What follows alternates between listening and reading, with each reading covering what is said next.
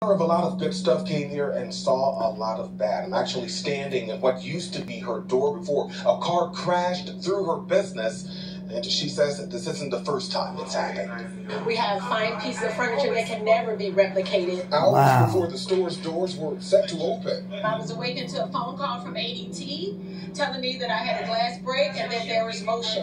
A driver crashed through the business near 47th and Vincennes, leaving a gaping hole. I called the police. I come from South Shore, and I got here before them. Benito Vince owned the consignment store, a lot of good stuff, and got here moments after the crash Sunday morning.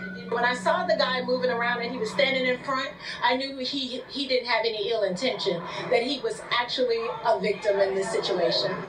She says the driver who wasn't hurt showed her this dash cam video from his vehicle.